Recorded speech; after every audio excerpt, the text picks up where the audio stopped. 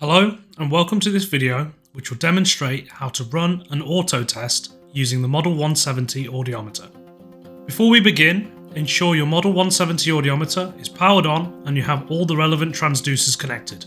You can now navigate through the menu and ensure that the option 2 of 3 in auto is enabled to ensure that automatic threshold store is activated. There are other settings related to the auto test in this menu. Exit the menu. Select the ear side you wish to begin with testing, and then press the Auto button to begin the auto test.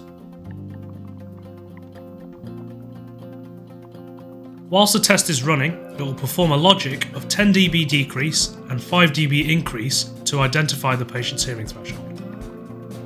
The test behaviour will apply based on when a response is indicated by a patient response button press. The system will identify the threshold at the lowest intensity at which the patient responds 2 out of 3 stimulations. Once the threshold has been found, the audiometer will automatically store this point and move to the next frequency. Once the auto testing has completed, you can press the Auto button again, which will show you the results so that you can review the thresholds that have been acquired. The thresholds will be shown in square brackets to indicate that they were acquired automatically. Thanks for watching this video. For more information, please visit the Amplivox website.